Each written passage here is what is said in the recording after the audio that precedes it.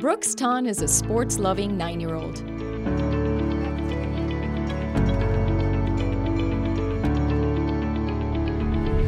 I like to play wiffle ball with my friends, and I like to shoot baskets in my driveway. Yeah, he was born with a ball in his hand. He really was.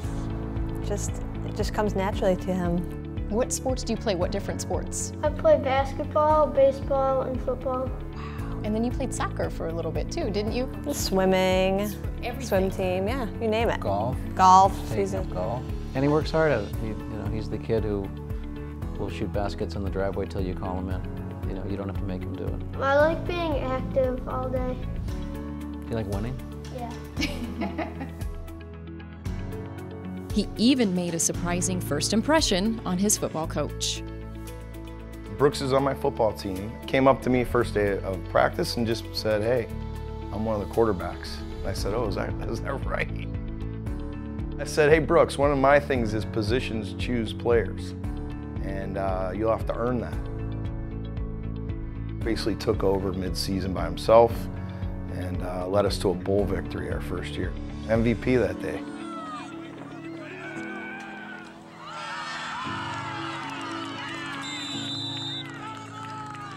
And like any other aspiring young athlete, he has dreams for the future.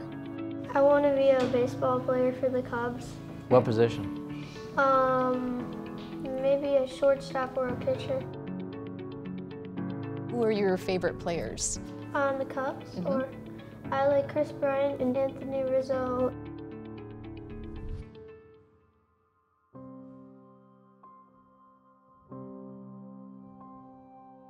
But Brooks and his family received some devastating news in December of 2016. Brooks was diagnosed with cancer. December 27th, 2 days after Christmas. It's just mind-blowing. Yeah. One day your world changes. What are you doing right now for your treatments? What's our medicine? What's the medicine we get? You don't know. Chemotherapy. Yep. And then next week we start radiation, so he'll be getting radiation and chemotherapy at the same time. The radiation is for 6 weeks, but the chemotherapy is 40 weeks. God, you're around someone so much for 2-3 years. Of course, it hits, in the heart, like someone's sucker punching you, and the first thing you can think of is, what can I do? What can I do to help? The Hinsdale community rallied around the Tonns and showed their love and support. We're just blessed with good people surrounding us. The whole team's always over here. My house is the hangout house.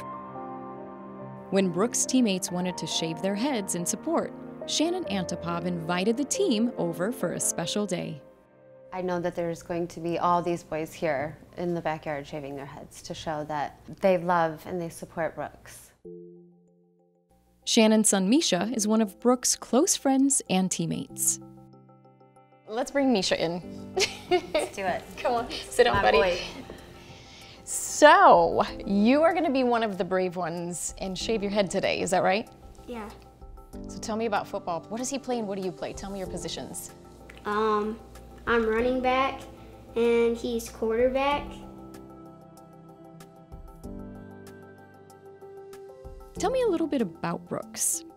Well, he's pretty strong because he's quarterback, and plus he's in cancer right now, and he's like struggling in a lot of things right now.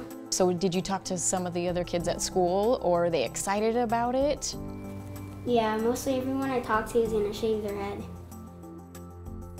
But before the head shaving got underway, there were a few surprises in store for Brooks.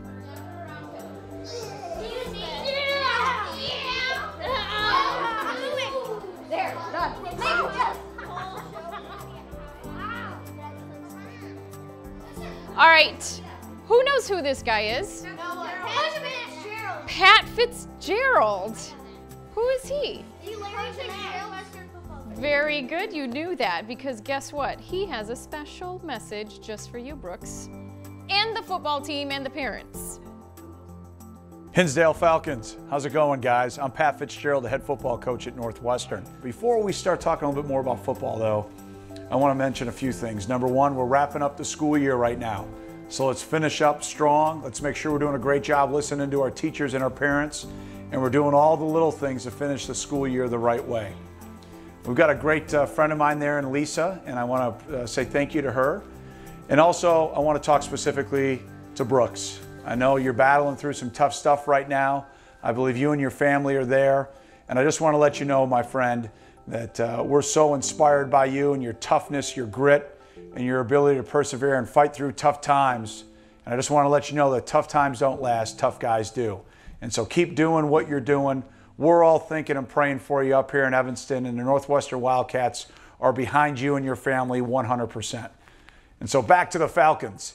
With a tough teammate like Brooks by your side, you guys cannot be stopped if you use the determination and the perseverance that he has. So when times get tough, give a little dab or a little hug to your teammate there to make sure that we understand really what we're doing. It's about brotherhood, it's about love, and it's about giving everything you've got for your teammate to your right and to your left. So good luck, and Brooks, from all of us up here in Evanston, keep fighting, my friend. We're all behind you 100%.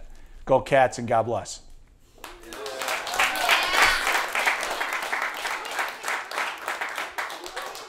That's pretty cool, but you know what else is really cool? I have another surprise for you. Who likes the Cubs? Me! Oh. Brooks, I heard that two of your favorite players are Kris Bryant and Anthony Rizzo. Guess what? You get to meet these guys in person. You and your entire family. They have all kinds of really cool stuff for you, and I'm going to give you that. But you get to meet your two favorite players. How about that?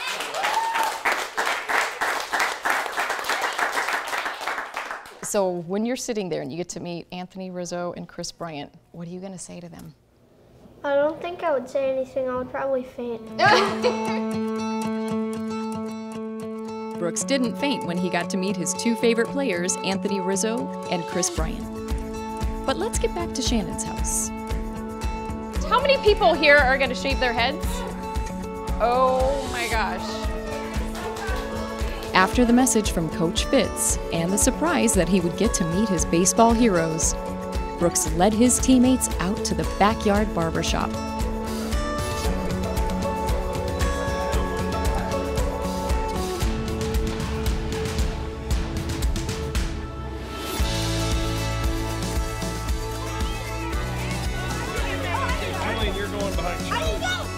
I don't know if you know Brent Sopel. He played for the Chicago Blackhawks. He is a Stanley Cup champ. Where's your ring? Somebody stole it. Oh my God. So we got Brent shaving. We've got Coach Lefty.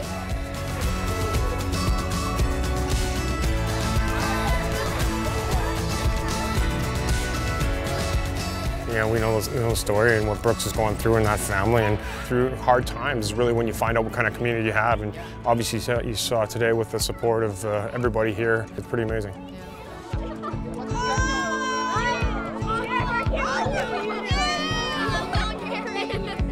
Oh God! You're shedding. He's a dog. He's a dog. Sacrifice for a friend and a teammate at a young age. There you go, bud. Looking good. Oh, I can't shake it. That's going to live along with them forever. And as they get older, they're going to look back at that, and it really shaped them today. So you just got your head shaved. What do you think? Well, Team Brooks, for sure, Brooks, he's really strong fighting through all this. That's why I just did this, and it kind of feels weird right now. Let me see, take your head off. That looks really cool.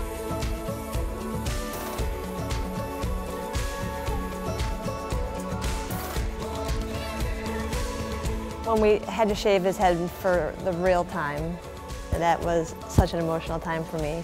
And so today we did it, and it was a happy time. We've gone from tears of sadness to tears of joy. Put a smile on his face and to show mother-to-mother support, and that mothers stick together.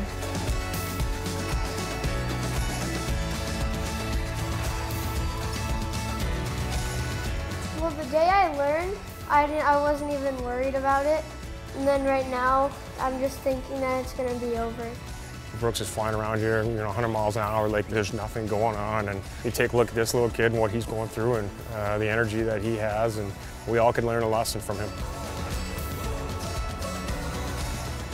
I'm pretty proud of the kid. Look at him. I mean, the kid's a fighter. I told you, he's a gym rat. He's not going anywhere. The kid's not going anywhere. He's going to a park.